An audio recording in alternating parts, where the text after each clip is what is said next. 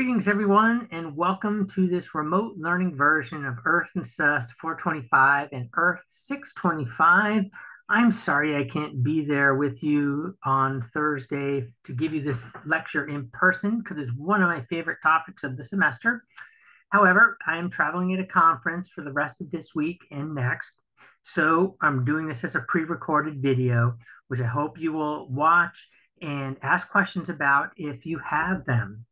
Today's topic is, environmental microbiology and related chemistry of aquatic environments, especially the impacts of microorganism processes on the generic chemical aspects of the environment, with a special focus on redox state and PE, following on the discussion we had during lecture 5 on that topic, as well as on organic matter and nutrient transformations in ecosystems, following on earlier discussions of, for instance, carbon, nitrogen, and phosphorus cycles that we had earlier in the semester. Now, before we get to those two specialized topics, I did want to review some content.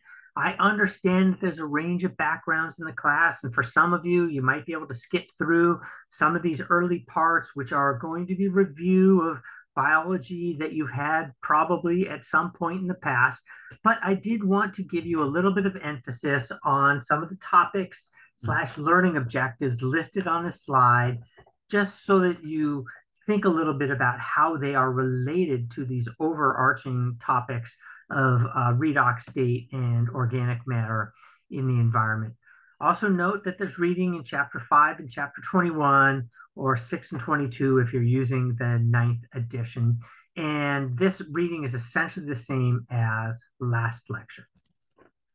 Right, so almost all geochemical processes that occur in the exogenic cycle are influenced by organisms. I've given a list here of some of the really common things, such as the production and consumption of organic matter through photosynthesis and respiration, the redox state of the environment by oxidation reduction, the dissolution and precipitation of inorganic minerals, be they shells or substrate or skeletal elements or cements. Many of them are produced by microorganisms. And there's a table, or excuse me, a diagram from your text, which shows you some other processes related to many of the things in my table, having to do with biological activity associated with photosynthesis and respiration, breaking down of organic matter, forming of new organic matter, and the like, happening in a body of water and the watershed around it. It's also useful to note that many polluted and contaminated environments also have a lot of microbial life associated with them.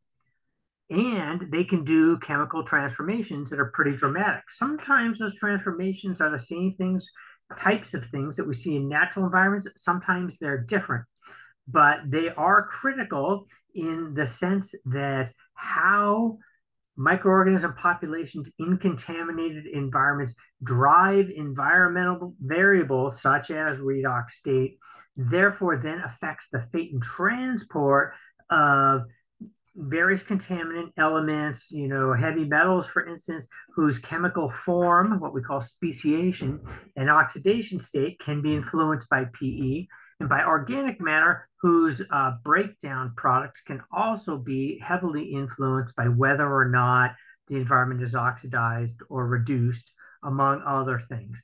And we're going to talk about organic matter later in the semester, so we're not going to talk about that specifically in much detail today. We'll talk a little bit about it, and we'll talk about oxidation reduction on nutrients by microorganisms near the end.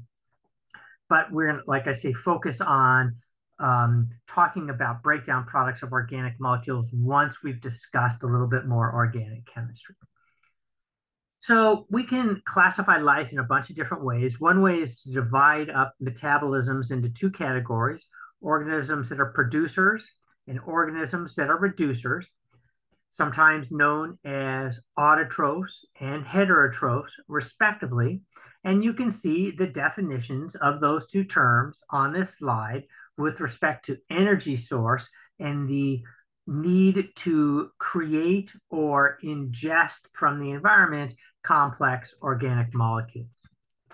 Now, this table breaks things up a little bit more into sort of what is the source of energy and what is the source of chemistry. So the top two examples are both autotrophs.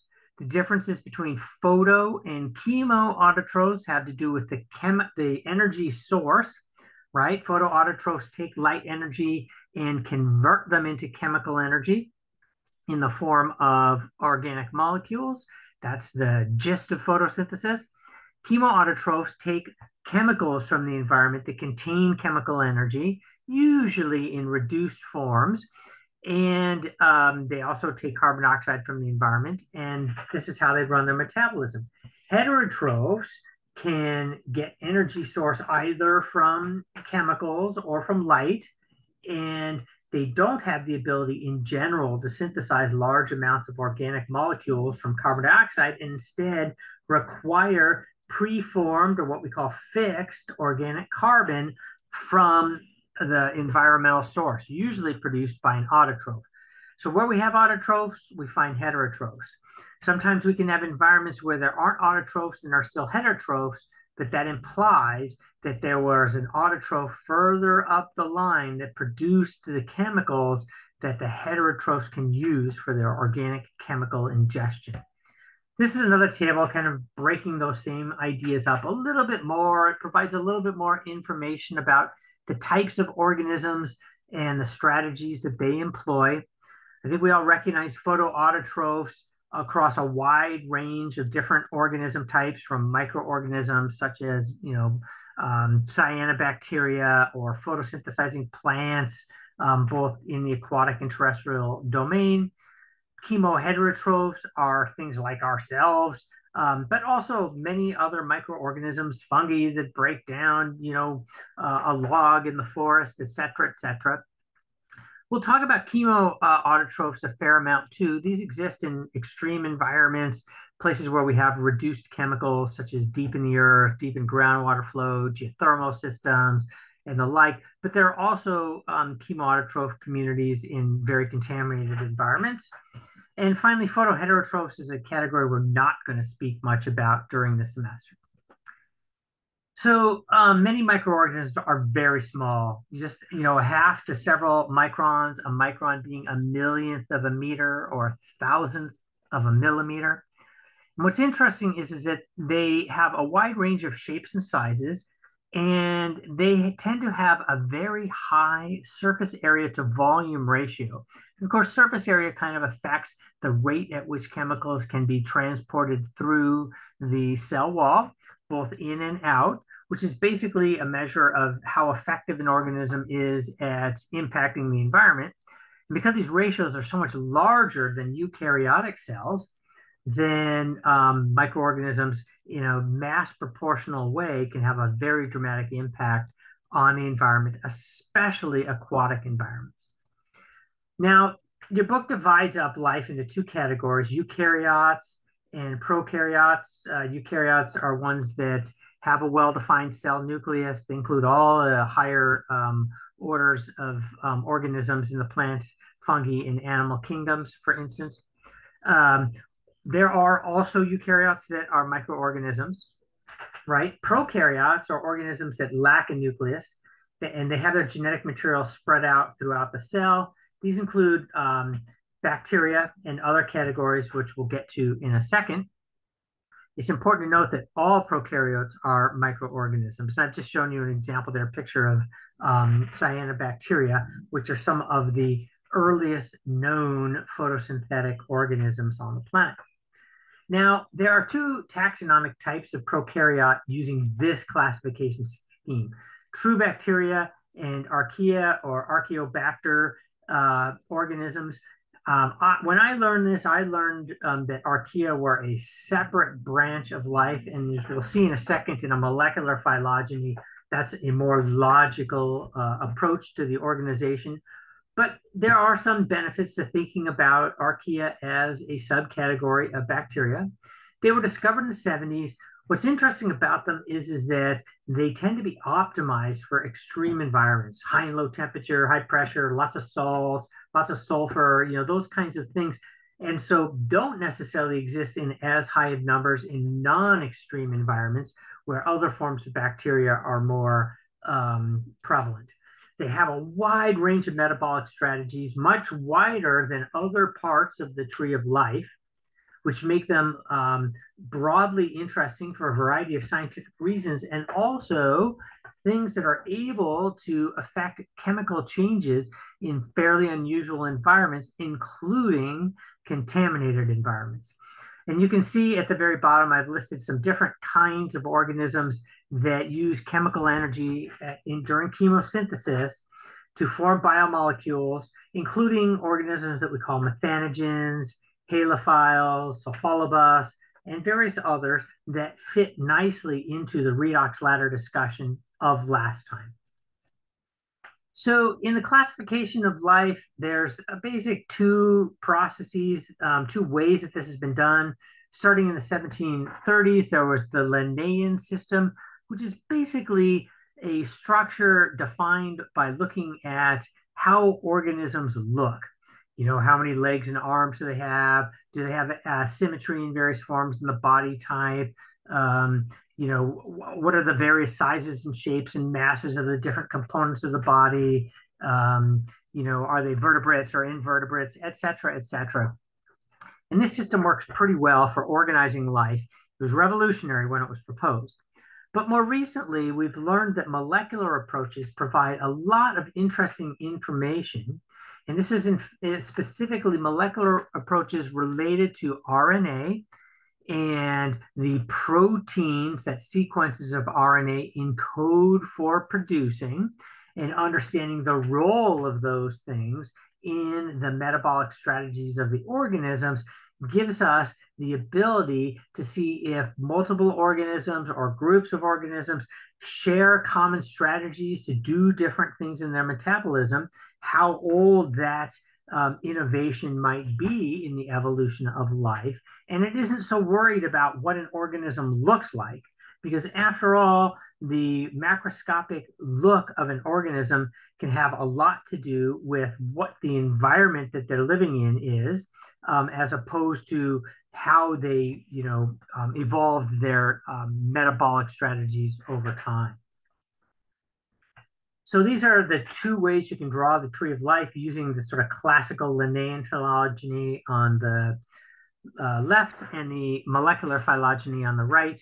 And so you can see that in the classical system, you've got archaea and bacteria coming off of some early common cell, and then those eventually branching off into the protozoans, and then finally the three higher order kingdoms, fungi, plants, and animals together. Now, interestingly enough, if you look at the sort of RNA-based molecular approach, you'll see that bacteria and archaea are given as separate, different branches on this tree. And this is specifically because the metabolisms and groups of metabolisms that these two different groups of organisms employ are really pretty different in many ways, and so suggest a very different evolutionary lineage.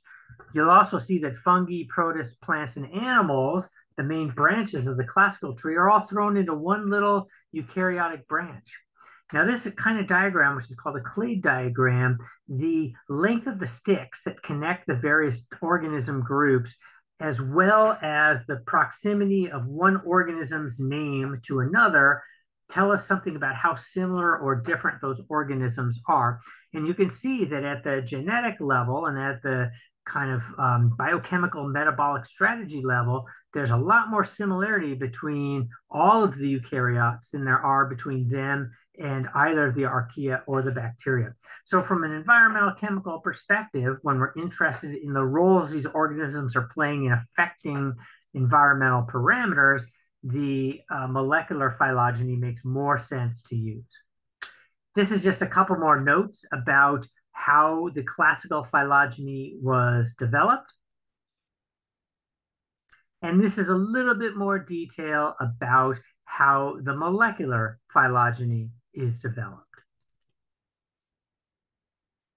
Okay, so let's talk a little bit now about microbial population dynamics. I think everyone recognizes that microorganisms are widely dispersed in the environment.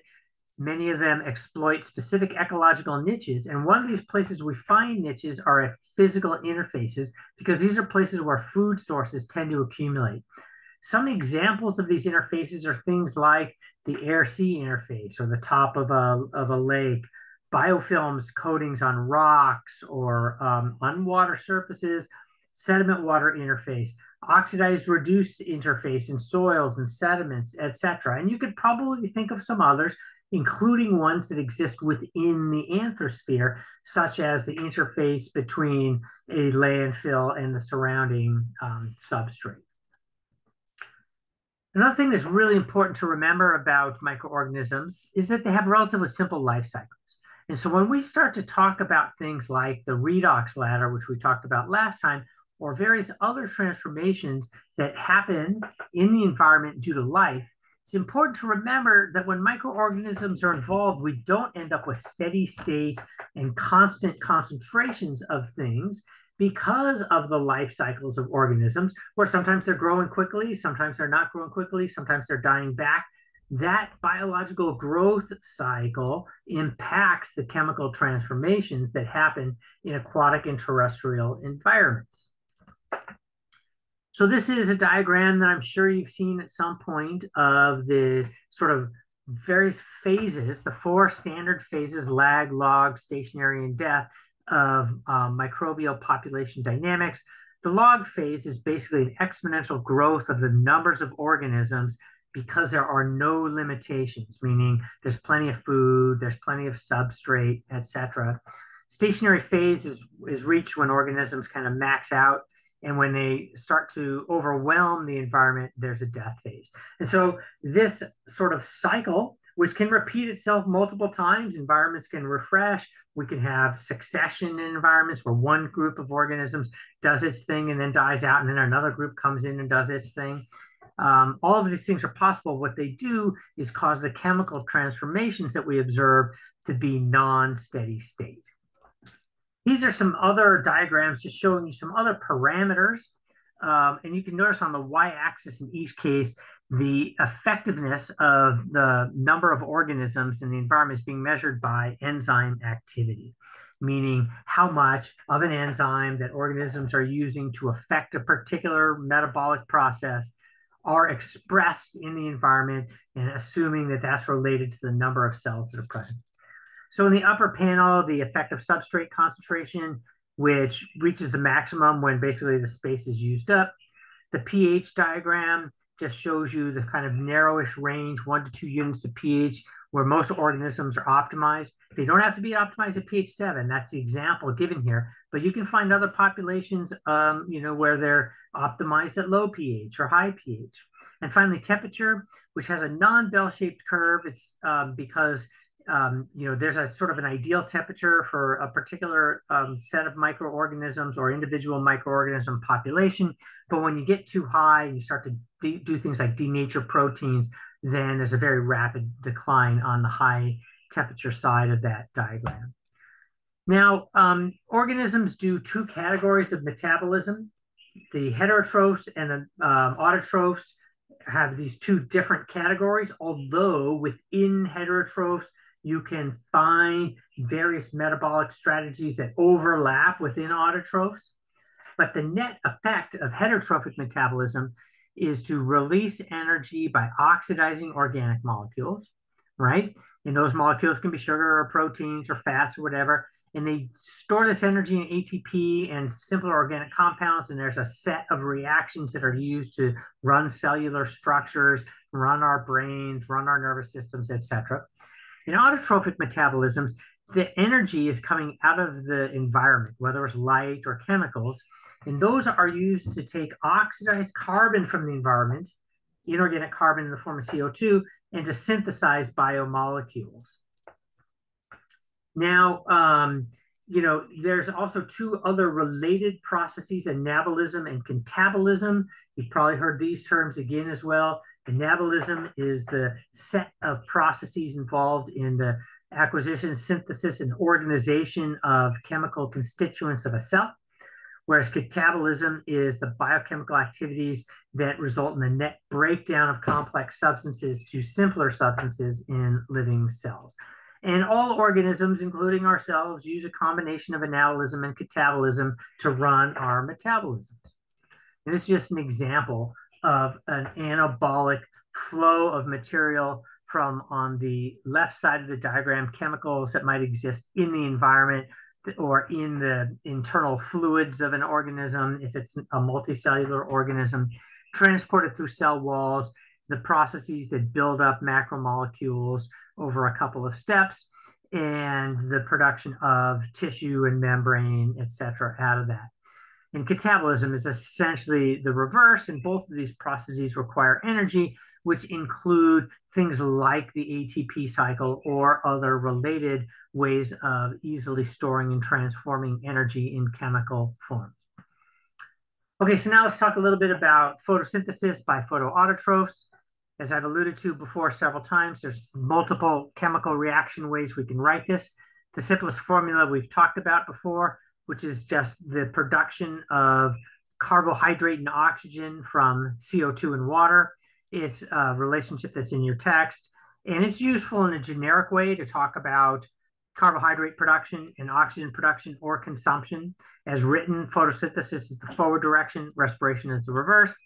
Our text uses a slightly more accurate equation called the Fogg formula, which is written for 1 mole of nitrogen, and it incorporates the relative proportion of carbon to nitrogen in the forming of protoplasm, especially algal protoplasm, as shown there on the right-hand side of that very lower equilibrium expression. I don't really like the Fogg formula very much for a variety of reasons. The two most important ones being it doesn't include phosphorus, another essential nutrient, and it doesn't include the role of hydrogen ions. So this is called the Redfield equation. Those individual constituents across the top are brought together during photosynthesis to make algal protoplasm with C106, H263, O110, N16, and P in that proportion, plus 138 moles of oxygen. And as in the prior cases, we could also think of respiration as being the reverse, taking that algal protoplasm and oxygen and breaking it back into those oxidized constituent parts. There's something called the Redfield ratio of carbon to oxygen to nitrogen to phosphorus, which holds very well for aquatic photosynthesizing organisms, not so well for terrestrial photosynthesizing organisms. The nitrogen to phosphorus ratio is about right, but those organisms require a lot more carbon and oxygen in the form of things like cellulose to make their backbone, tree trunks, roots, et cetera, et cetera. So this is a notion that's been in existence since the early 60s. When you look in the oceans and you look at zooplankton and phytoplankton, those are just animals and plants that are free floating in the water. And you do net tows and you look at compositions of organisms from all around the world and the different biome zones. You basically find things not deviating too far from the Redfield ratio average. So you can see zooplankton and phytoplankton are a little bit different, but this is where that 106 to 16 to 1 ratio comes from. So now when we think about the way photosynthesis and respiration works as a chemical equation, I've written a table here based on some stoichiometry of what happens to chemicals when these reactions go. So for instance, for chemicals that exist on opposite sides of the equation, think the first line on this diagram, oxygen and carbon dioxide, if you think about Le Chatelier's principle, if you increase something on one side of an equation, you're going to force it to move to try and reattain equilibrium by, if you've added something, you will consume some and react back to the other direction. Or if you take something away, you'll make more of it and cause the reaction to proceed in the opposite direction. When I say oxygen and CO2 change, one goes plus and one goes minus, it means if oxygen is going up, carbon dioxide is going down in a ratio of 1.3, which just comes from the stoichiometry of the Redfield ratio equation on the prior slide. Nitrogen and phosphorus, which sit on the same side, they sit on the reactants side of the equation when written as photosynthesis, change in a ratio of 16:1. When one goes up, the other goes up. When one goes down, the other goes down. And all these other relationships just derive from the stoichiometry of this chemical reaction.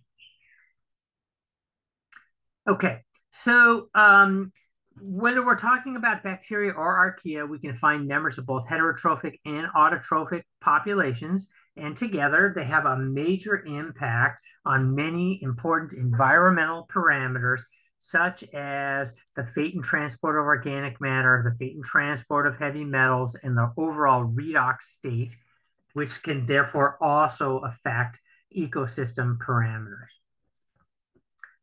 So if you recall from last time, respiring organisms will use up oxygen to produce H2O in the process of oxidizing organic matter, and that's called aerobic respiration. Now, if there's no oxygen, if we're along a flow path, the oxygen is used up, or in an oxygen-limited environment for some other reason, we can still have respiration. It's just called anaerobic respiration, and organisms are using something other than oxygen to oxidize organic matter. The important thing about this is that for both types of respiration to occur, we need to have a source of fixed organic carbon, reduced carbon that organisms can use to liberate energy. And what oxidizing agent they use to do that oxidation determines whether we call it aerobic or anaerobic.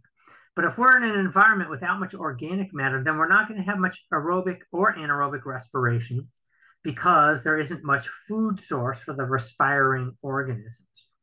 Now, interestingly enough, once the oxygen is used up, this is when the redox ladder that we talked about last time plays a role. And so therefore, microorganisms play a role in poisoning the PE in anaerobic respiration conditions. And that poisoning of the PE, which is, remember, kind of a redox buffering situation, also can therefore affect the oxidation, reduction, and therefore fate and transport of many heavy metals, as well as organic matter degradation pathways, as I've already alluded to elsewhere in this lecture. Okay, so now let's look at redox transformation by microorganisms. You know, when we take materials from the interior of the earth, ores, for instance, we mine them out, they form at conditions not in equilibrium with the atmosphere. They're always much more reduced than things that sit at the surface of the earth. And when we pull, for instance, minerals out of the ground, and there's some pyrite in there, that pyrite will oxidize. It will react with oxygen to oxidize both the reduced sulfur that's present in the form of S2 minus, as well as reduced iron in the form of Fe2 plus. It doesn't happen all at once, because if you recall from the redox ladder last time, the electromotive force associated with the sulfide-sulfate transformation happens at much lower voltage than what would happen for iron 2 to iron 3 transformation. So in this particular example, what I've shown you here is a oxidation of the sulfur in the pyrite, taking sulfide to sulfate, but liberating reduced iron, Fe2 plus. It isn't being oxidized here. You also see a fair amount of acid is produced. In fact, sulfuric acid is the product of this chemical reaction. And without organisms present, this is kind of a slow oxidation.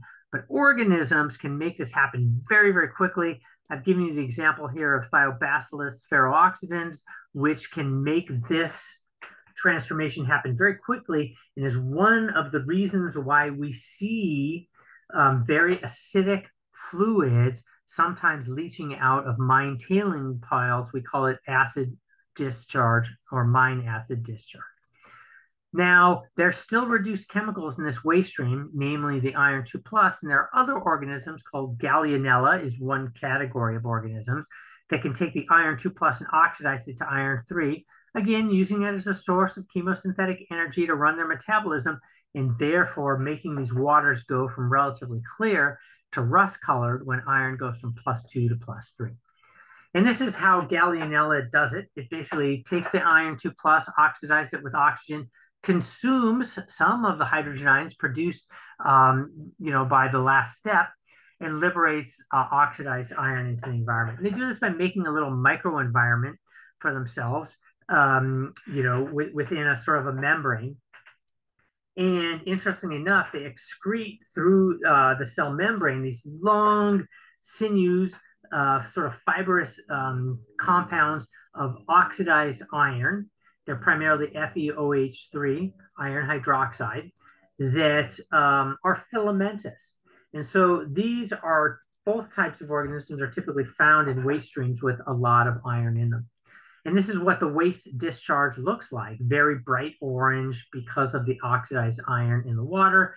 There's also very low pH, especially from that sulfur oxidation step, which makes these waters potentially very corrosive, very hard on the environment, and they can have great impact on ecosystems. Now, just as an aside, you can basically try to drive these chemical transformations in the reverse direction by making little settling ponds with a lot of organic matter in there that you allow to decay, decayed by microorganisms and or fungi. And this can help lower the PE again and allow the iron 2 plus and the sulfur to reduce. And then the water kind of slowly leaches out into the environment. It will obviously reoxidize, but you can do it in a kind of a more controlled way. All right, so now let's switch gears and talk about how microorganisms affect material transformations in exogenic cycles and ecosystems. And of course, there's many different ways that they do this. Here's 3 ways I think we can think about when we have an ecosystem, especially a terrestrial ecosystem, that depends on nitrogen as a nutrient. And remember, we talked about N2 as not being particularly chemically reactive in many microorganism systems, or macrofauna and flora for that case. But so there are microorganisms that can take nitrogen and do what we call fixing it, which means take N2 and convert it into nitrate or convert it into ammonium, which then organisms can use as nutrients to support photosynthesis. And so this is a process that microorganisms do, and we'll talk about this in a couple of slides. Microorganisms can also regenerate nutrient elements by decaying organic matter, breaking apart complex biomolecules, and liberating the phosphorus and nitrogen, as well as good chelating agents, organic acids that can be released into the environment. They also release inorganic nutrients from minerals, meaning around soil roots. They can help set the conditions so that minerals will dissolve and provide new nutrients to plants.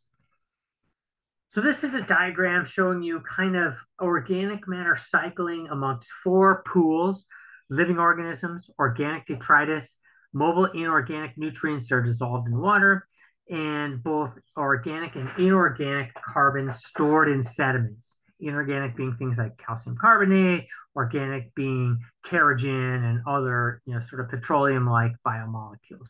And I'm not going to go and read through all of the arrows on this slide, but you can see that there are different ways to have fluxes of organic matter, consumption, destruction, by various means that affect transformations in where we find organic matter in different environments. And of course, microorganisms play important roles in almost every one of these processes.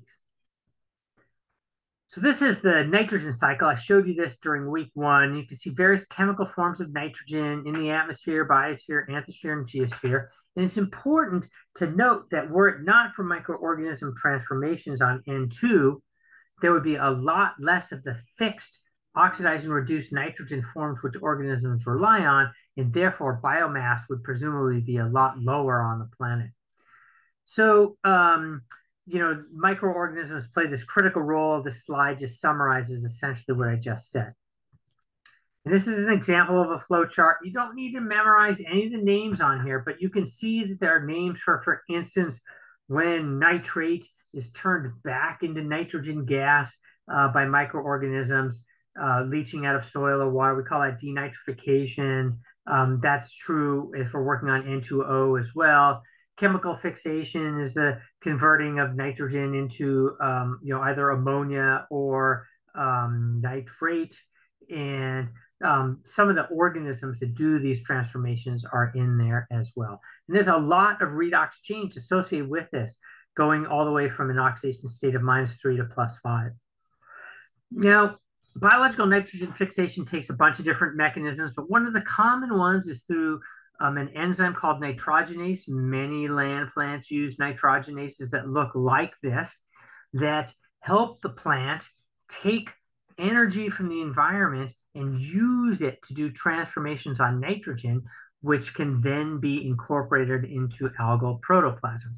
And those electron transfers happen along little iron, sulfur, molybdenum clusters. So in a sense, it's a redox reaction, right? We're maybe taking N2 and making N3 out of it, or we're taking N2 and making NO2.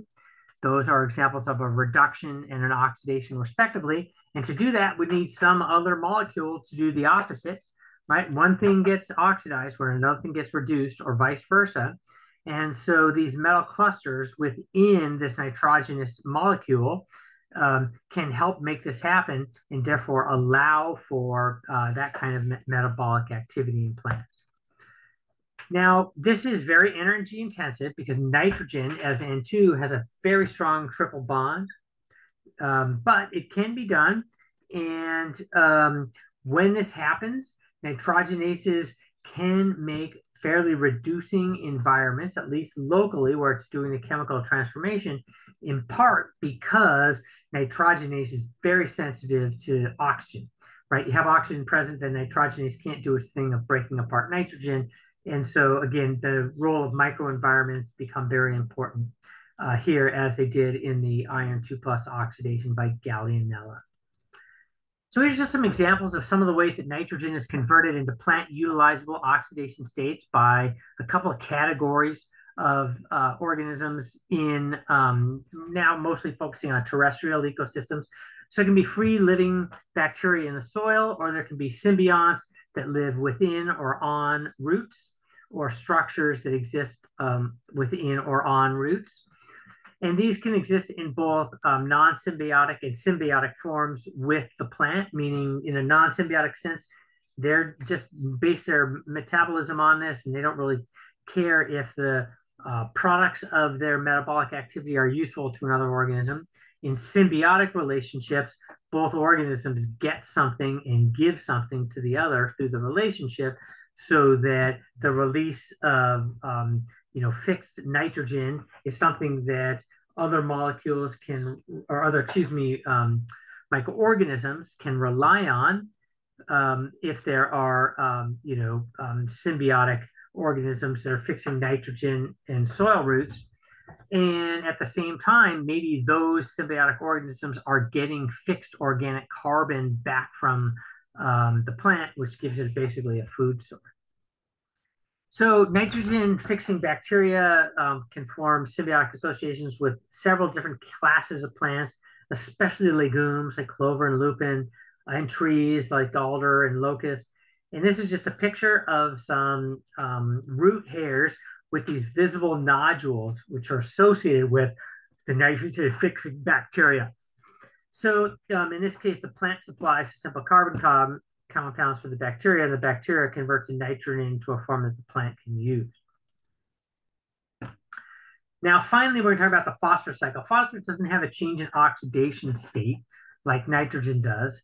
It's all pretty much the same phosphorus that we find in the environment, but it's got very different solubilities depending on whether it is in an inorganic or organic form, and whether or not that organic form is natural or xenobiotic, especially in the form of many pesticides and other types of insecticides that it was designed to operate on. And so we can see here that we find phosphorus in soluble and insoluble forms within the biosphere, geosphere, atmosphere, anthosphere, hydrosphere system, with not as much in the atmosphere as we might find for nitrogen, because some of those species are gaseous, but still a significant role. And there are arrows which represent fluxes and chemical transformations, all of which depend on microorganisms and the relative number of them and what their life cycles are telling us in terms of rates of turnover of populations.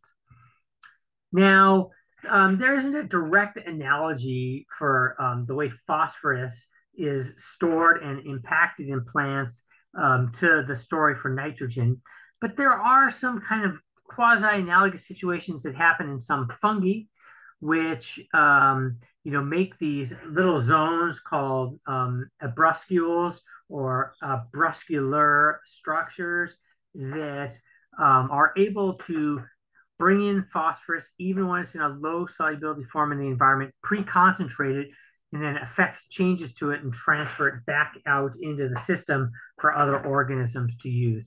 So in a way, this is sort of analogous to the rhizome situation for plants and nitrogen oxidation.